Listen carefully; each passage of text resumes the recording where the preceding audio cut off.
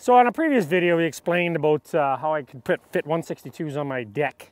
Still turn, still load, still get around. It's not as easy as it kind of appears.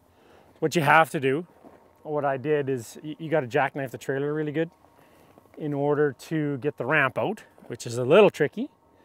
So even if I had no extension on here like I built, it would be tough to do. We could probably still get it jackknifed enough to get the ramp out. I don't even think the ramp's going to come out now. Oh yeah. So it is a little tricky. It does hit a little bit, but it's not that bad.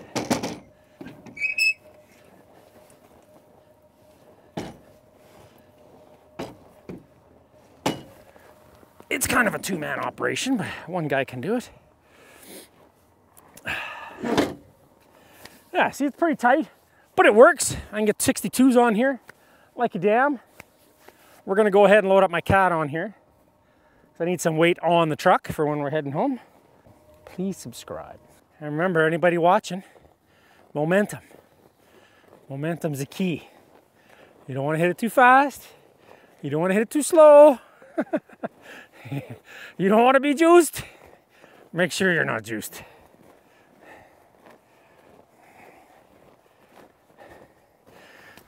We'll put up the scratchers so we got no problems.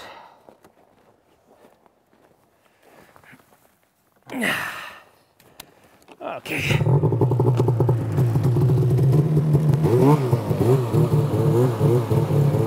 So now we got a pretty steep attack angle, but not too bad. So just momentum, that's all you need. Line it up, get it nice and straight.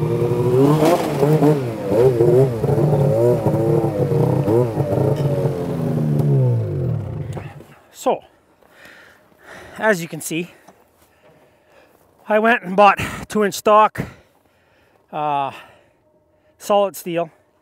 I bought an adapter, I believe a Canadian Tire, Princess Auto, wherever it was, the receiver part. So it's my own homemade adapter. It's only 18 inches long, but it's right, just right for this application. I try to keep it tight to one side because the flop or slop you call it in these 2.5-inch receiver hitches on the trucks are kind of shitty. Bounces around a little bit. So yeah, if you guys can do that. This trailer sits really high, which does kind of help jackknife it better. Again, I told you about how high I like the trailer. It's nice, it's easy to get around. You can go up any kind of road, you can get into the ravines, it's fine. I can put 2 162s on here. Still turn, still go up and down the road. It's an 8-foot ramp on an 8-foot bed truck, long bed truck. So I'm gonna pull ahead, and as you can see, I got a ton of room there. Well, not a ton, but I mean, it's enough. So you put 2 162s on here. I know the sled's in the middle, which makes it a little easier, but you can still throw 2 162s on here, 163s. I haven't tried a 174, but you never know. So hit that subscribe button, guys, and turn on that bell notification, and you'll be getting a lot more of these videos. Wait till we get this sucker tuned. She's gonna be ripping.